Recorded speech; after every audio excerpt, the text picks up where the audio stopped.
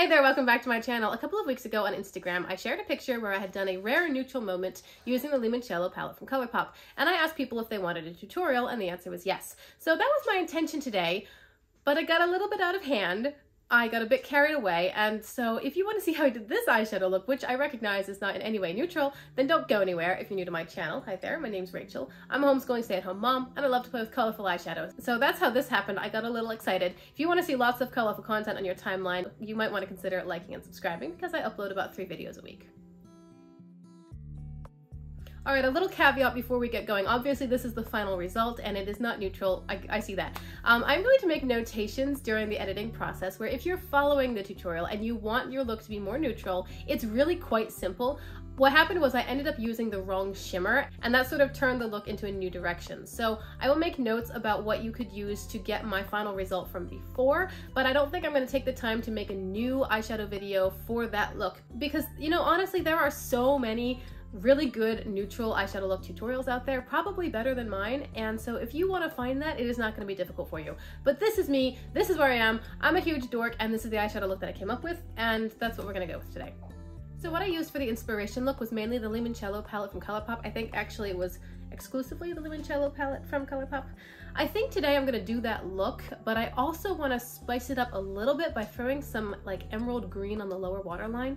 So I'm gonna probably do that and make it a little bit more interesting, but generally it's gonna be the same as my inspiration picture. I will start with a blending brush. It's a medium-sized and pretty fluffy blending brush. I just want to use it as a light wash. And I'm gonna grab the shade Semifreddo, and I'm gonna put that starting in my crease at the outer corner, and then I'll start blending it in towards the bridge of the nose and up towards my brow a little bit. This is basically my transition color, so it's only going to go darker from here. And I don't like it when my shadow touches the eyebrow, so I generally try to keep it a little bit lower than the eyebrow, even if I'm blending something out. I want there to be a little bit of clear skin under the eyebrow. I don't want my color to touch. So that's just something I try to keep in mind. Sometimes I do it successfully and sometimes I don't. Now I'm going to take an e.l.f. blending brush, and this one is not a half moon or anything, it's just a circular shape. I want to take the shade The Grotto, and this is, I'm just going light, medium, dark. So this is the medium shade. I'm going to lay that in my crease in the outer corner and a little bit towards the bridge of the nose, but not as far in because I don't want the depth of shade, you know, that close to the inner corner. I just want it kept out here a bit. I just made a video where I was talking about our internet connection at home and how I was having issues uploading videos because for a few days we didn't have the internet, and I was frustrated about that, but my husband reinstalled the internet and I'm glad. But then okay, so he went out of town and I thought, hey, while he's out of town, I'll record a couple of extra videos just to, you know, get them in the queue so that I have a little bit of wiggle room. And I had so many issues with my phone while he was away because for some reason, even though it's a brand new phone with more storage than my last phone, I was having problems with the storage was like filled up and I didn't understand why. So I went and I looked. I mean, I'm not great with technology. I get by, I learn things along the way, but it's definitely not my strength.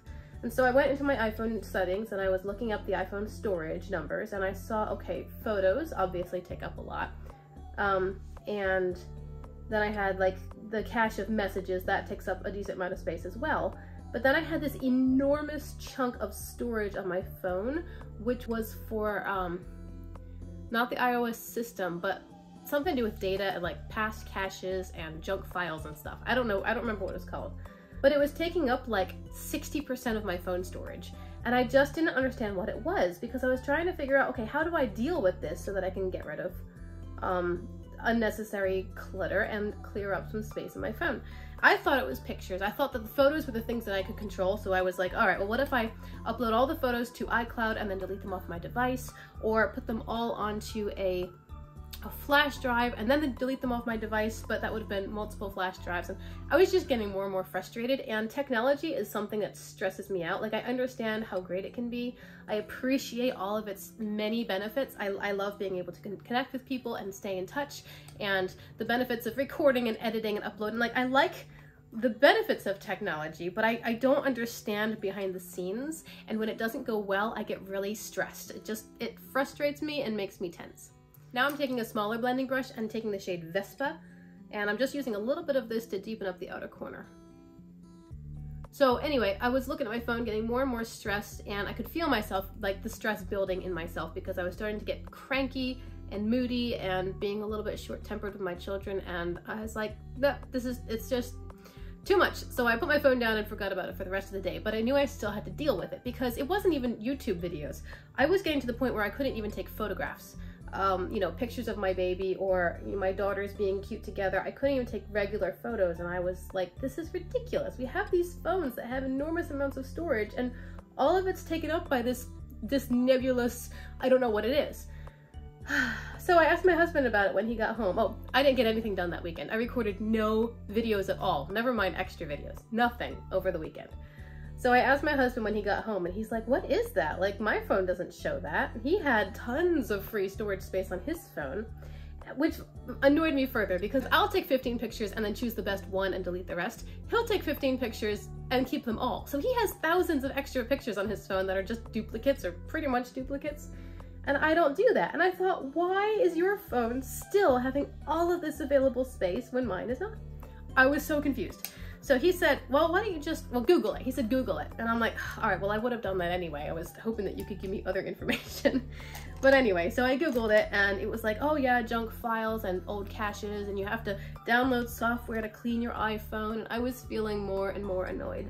I'm gonna take my finger and grab the shade Serenade.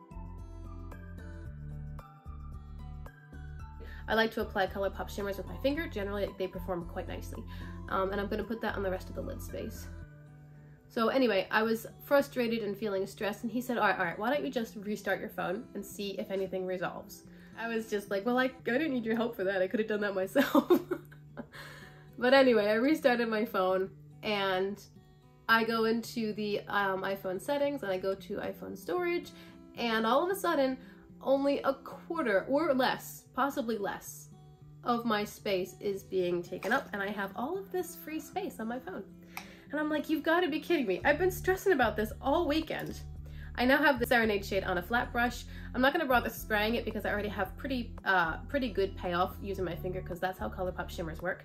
But I want this brush to just clean up this edge right here in the crease and blend it out towards the mattes. Anyway, so all of a sudden I had all this free space, and I wasn't annoyed. I wasn't gonna let something that stupid annoy me as far as him being right. He's usually right. He is usually right. Anyway, I was just relieved. Like, okay, I don't understand it. I don't understand what it was or why it happened or anything, but it's resolved. I now have tons of storage space on my phone, so I don't have to worry about backing it up against, like putting it all on iCloud and then deleting stuff. I don't have to fret about losing pictures that I want. I can just go back to my normal life and have the storage on my phone that I want. And I was so relieved. I was just like, oh my goodness. Okay. All right, now I'm gonna take that same small shader brush, or medium shader brush. I'm wiping it off on my color switch, and I wanna take the shade Touring. As I'm thinking about my inspiration picture, because I was going for neutral, I may not have actually used the Serenade shade. I may not have used it. Now I feel kind of silly. I think that this neutral look I'm supposed to be recreating didn't use the Serenade shade. I think I just used Touring on the whole lid. I don't remember, but I'm trying to remember the picture, and I don't think it had the lemony yellow in it. Okay, well, I'm sorry. That was inadvertent. I guess I wasn't paying close enough attention. Honestly, neutral looks tend to be sort of boring to me, so I was probably trying to, like, brighten it up a bit. Anyway, this is what we're doing today. So I've got the shade Touring on my brush. I do like this shade. And I think I will put that in the inner corner on top of the yellow. It'll add like a slightly brownish tint to the yellow shimmer. I'm gonna use my pinky finger, actually. Pinky, because it gives me a bit more precision in the smaller area. But you see the difference when I add Touring on top of Serenade. So this neutral look will have a bit of yellow to it. That's okay. It's also gonna have the green that I'll throw in the lower lash line. So I'll just say it's in the spirit of my inspiration picture, but not an exact replication.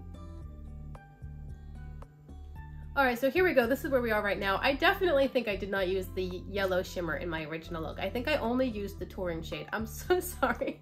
I feel like a ninny, but I just kept chatting, so whatever. Okay, so I want to do more of an emerald green on the lower lash line, but I don't have a very good emerald green matte. So this is what I'm gonna do. If you're following along and you just want to stay within the Limoncello palette, then I would simply copy on the lower lash line what you did on the top. So take like the medium and then the darker brown and do medium from like outer corner until about the midway, and then put the darker matte even closer to the lashes in the outer corner itself, and then probably carry the shade Touring all the way through the inner corner onto the lower lash line to meet up with the mattes. That's what I would do if I were staying in the Limoncello palette, but I have to wear this look all day and I really want to throw some green in, so that's what I'm gonna do. I'm gonna take the Dirty Martini shadow palette from Glamlight. I want the shade Garnish, which is right here, and then it's not really an emerald green, it's more of a forest green with a very, very slight yellow undertone. And then I'm gonna take the Play It Jewel palette from ColourPop and take the shade Crown. This is an emerald green shimmer. It's like an emerald green with a little bit of blue in it, but it's not full teal. Anyway, those are the shades I'm gonna use. So I'm gonna take, what am I gonna do? I don't have a plan, no plan. What am I gonna do? I'm gonna take a medium or smaller blending brush and grab the shade Garnish from Dirty Martini, and I wanna lay this on the whole lower lash line. Anyway, so now I have plenty of storage space on my phone. I can make videos to my heart's content. I can edit them, upload them, delete them, and do it again. And I can also take pictures of my babies and pictures of my husband and do whatever I wanna do without worrying about running out of space. I mean, unless something surprises me and, you know, I don't know, junk files or whatever it originally was. I have no idea. It was just so annoying and confusing to me, and I didn't know where to start in order to deal with it. And I think that's what stresses me out the most about technology, is that I don't really know where to start. Like, okay, I've got this problem, but what do I do about the problem? Like, how can I fix the problem? My husband calls me a troglodyte, which is basically a cave person. He's not wrong. Now I'm going to take the shade Crown from the Play It Jewel palette from ColourPop. I have a very small pencil brush for this. I'm going to dip into the shadow, and I want it to perform a little bit more metallic because, well, I just do. So I'm going to spray it. This shade I'm going to put at the inner corner, starting where these lemony shimmers begin, and just work its way out. This is bringing in a nice bit of a blue and emerald feel to the green that I laid down, and that's making it the emerald that I want. Now I think for an inner corner highlight, I'm going to take that small blending brush I used before. I want to take the shade Dirty Martini from the Dirty Martini palette. It's just a matte light green, like a light sagey green, and I'm going to put that right here as a little pop of green at the inner corner. I love a matte inner corner highlight. And finally, for my waterline, I'm going to take the shade Canopy from ColourPop's Creme Gel Liners. This is a dark green from their Lush Life collection, and I'll line the whole lower waterline. Just make that lower lash line kind of smoky. There you go, that's the eye look. I'm going to go off camera, finish up the other side, put on liner and mascara and whatnot, and then I'll be back to show you how it all turned out. Okay, so that escalated more quickly than I thought it would.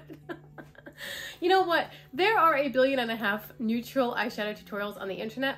This one was kind of inspired by that, and I will leave the instructions in the tutorial if you want to actually follow along to get my inspiration look. But I really wanted to pair it with emerald green, and I think it's quite beautiful. I really like how it turned out. I did a slight wing and some mascara, and then on my lips I'm wearing the color Smirk from ColourPop Lip Oils.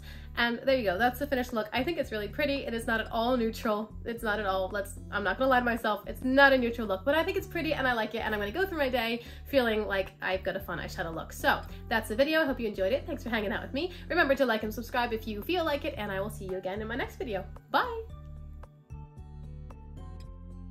Hey there, welcome back to my channel. There was a time on Instagram.